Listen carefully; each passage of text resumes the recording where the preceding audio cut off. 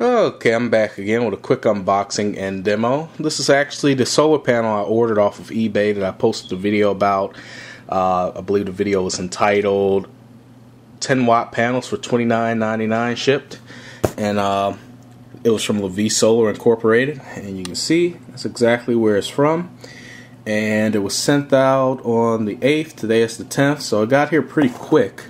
You can see it came from Sugar Land, Texas, and it had to come all the way to Detroit. So, did a pretty good job sending it here. They've always sent me my panels within, like 3 days because I guess they use air service or whatever. But that's pretty quick considering I ordered from another solar supplier in Texas, and that took, I think it took about 6 business days for them to ship it.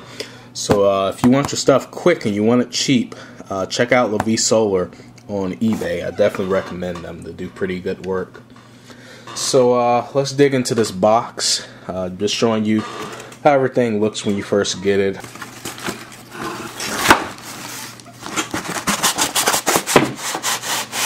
And there we have it. Let me grab it right quick before it falls.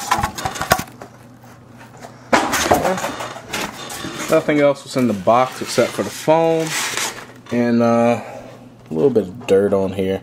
Nothing serious. Like I mentioned in that video, this panel does not come with pre-wired junction box, but that's never a problem for me. Already went ahead and got some wiring. All you have to do is fish your wiring up through this little hole. Tie a knot in it, latch it down right here.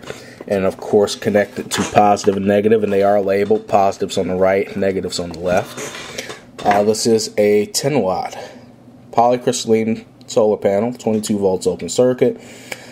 Short circuit current is 0.061 amps. Okay, so skipping ahead here a bit, this is actually the next day, September 11th. But you can see I got the panel mounted yesterday. Went ahead and did that. Only took me about 15 minutes, and you can see I put a little support back there so that all the panels can stand at the same angle because they don't have blocking diodes and I don't want them fighting against each other. But now the total wattage is up to 22 watts. It was 12 watts before via the 3 watt panel, the 4 watt panel, and the 5 watt panel. And then you can see the largest panel is the 10 watt next to the 5 watt. So that's a total of 22 watts. I'm expecting somewhere around 1.3 to 1.4 amps out of it. I don't really know until I measure the short circuit current, but can't really do that for the next 3 or 4 days because it will be raining, much like it has been doing all day. But I'm pretty sure it's going to give me over an amp, so I'm going to have to change my current charging setup, which was just running 12 watts directly into the battery, which was kind of dangerous. I would have to discharge the battery down to about 11.9 volts for it to not overcharge on a good day. But definitely with the extra 10 watts it will probably overcharge. So I went ahead and yesterday ordered a 10 amp charge controller. It's a very good price, only 12 bucks shipped. So I'll probably have that next week, and I'll do an unboxing and review on that. Because it's one of those little Chinese ones that are pretty cheap that people want to buy but they don't really know about.